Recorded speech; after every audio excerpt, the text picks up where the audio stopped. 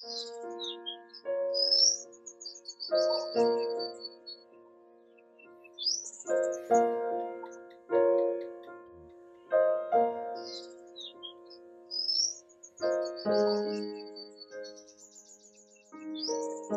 matters most is that connection with the self becomes conscious, more conscious, and yet more conscious.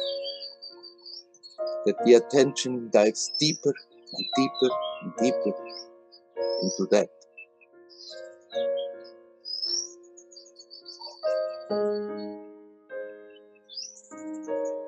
Werner. Hello, Maria. Hello. My question is about, I'd love you to give some guidance about the sharing of spiritual experiences. In my practice, I join a meditation group twice a day, and part of the structure is we do our meditation by ourselves, and then there is a time for sharing. If anybody wishes to share, we share. Mm-hmm. And I definitely get a lot of inspiration, lots of clarity. To me, it's very beneficial, that part of the practice. And myself, but the question I have myself is that sometimes I feel when I share, I feel the clarity that is a time for sharing for me. That's yes. Something that has happened during the meditation or sometimes outside the meditation, but it's connected to the spiritual experience. Sometimes I feel even that there is, like in other occasions, I receive messages from others. It's almost as if something is coming through me for others as well, not just for me to hear. And there is clarity about that.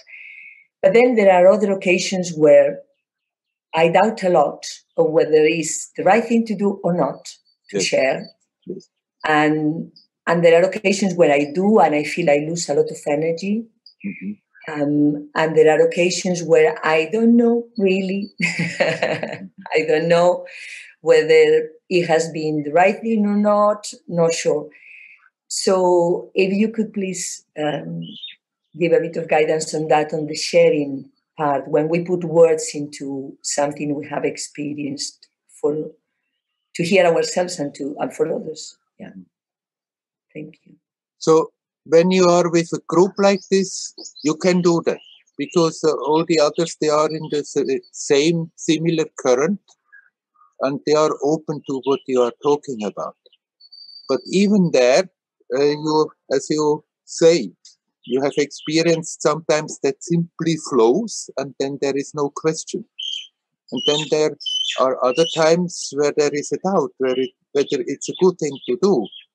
And I would recommend you, when you have that feeling of a doubt, then you better don't do it.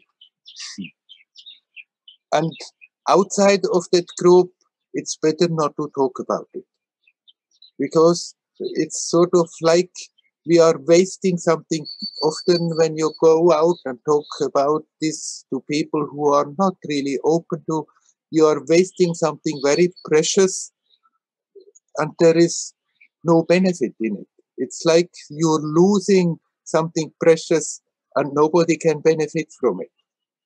If the people are exchanging like you are telling, then you don't lose anything, but be careful that you are really open, that something beautiful that wants to express itself flows through you. And there does that aspect of vanity doesn't come in. Often this sharing is just an excuse for showing off. it's very popular, this sharing. And sometimes in the winter time people come here and say, I just want to share, and it's obvious they use that very popular expression sharing, but it's purely to show off. And if you do that, whatever good has happened is sort of like thrown away. So it's good to be very aware. Nothing wrong in a group like that you share. If everybody is doing that, then it's fine. But really connect and let it flow freely, and then nobody is losing anything and everybody is gaining something. But as soon as the me comes in and I want to say this and I also want to say that, and the feeling about it, after all, it's a good thing that I have. And then they see what kind of great experience I had. And there comes something in that is diluting it, and rather you are wasting something. Then if you have a doubt, then better don't talk.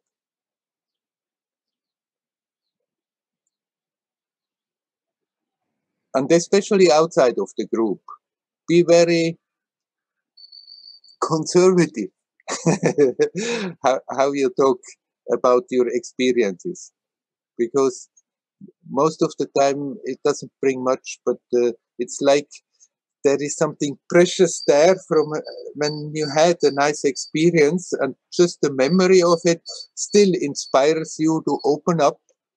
And if we throw it away, talking to people about it who think it's a bit nutty what this woman is talking about, then it's like that preciousness can disappear. Thank you. Yes, what I felt lately is that I have the feeling that now for me is more about, in a way, is when the mystics and spiritual teachers talk about, is between each one of us and God.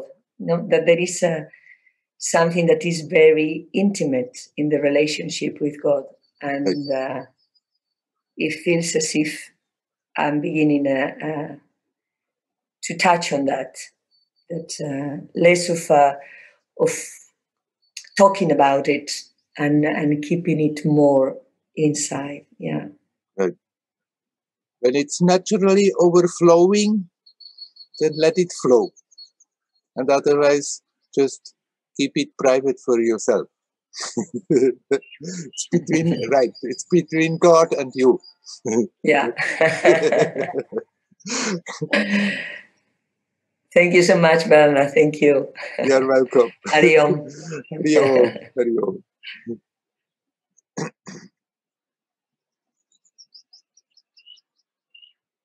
Is there anybody else who would like to come?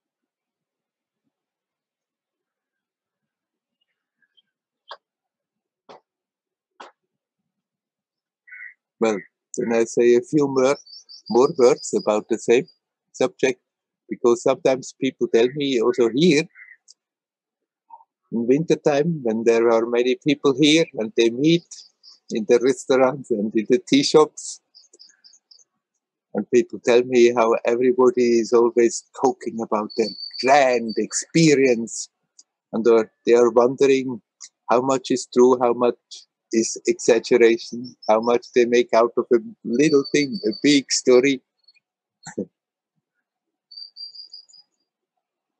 And as a rule of thumb, it's better not to talk about if somebody experiences something special.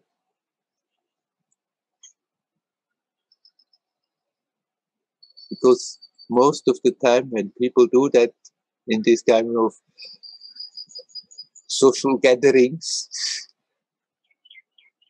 it's more that I, as a person, want to show off what I have experienced to impress the others.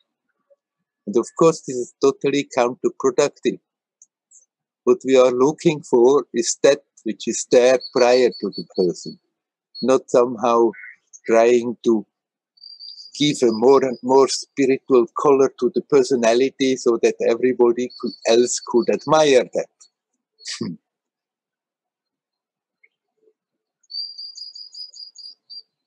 Sometimes great beings like Sri Ramakrishna have been talking about their visions, not because they wanted to show off, but to inspire their followers. That was a great blessing when they did so.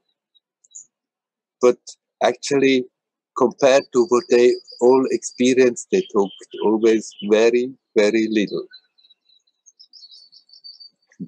Ramana Maharshi, he hardly ever talked. When he talks about his life, then he says about the external things in the beginning of what happened.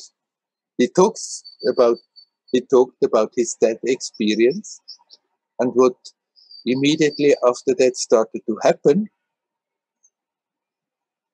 And even then, people misunderstand and think he was at the end of his journey when he was a young boy. But no, the real journey started there.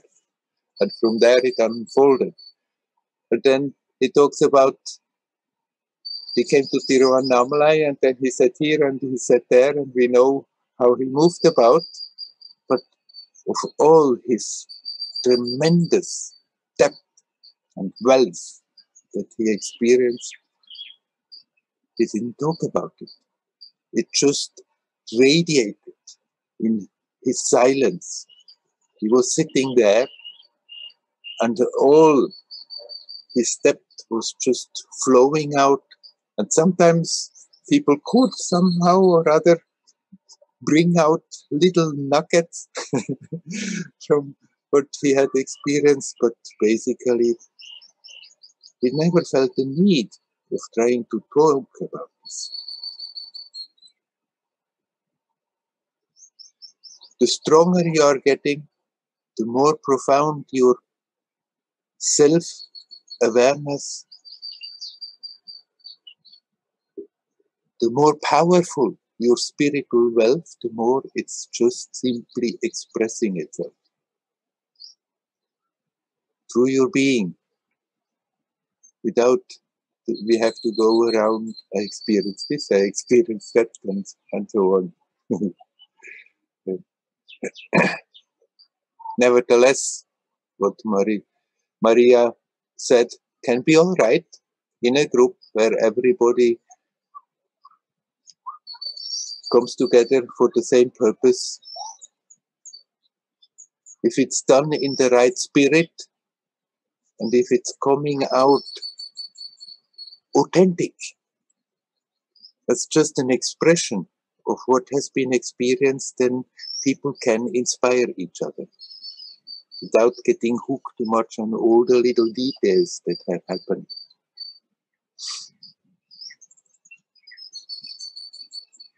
What matters most is that that connection with the self becomes conscious, more conscious, and yet more conscious. That the attention dives deeper and deeper and deeper into that. And for the mind, this is nothing spectacular. It's not big thunders and lightnings and God knows what. It's just an increasing sense of peace, of well-being, of beauty, of trust in existence, in that divinity, which is at the base of everything.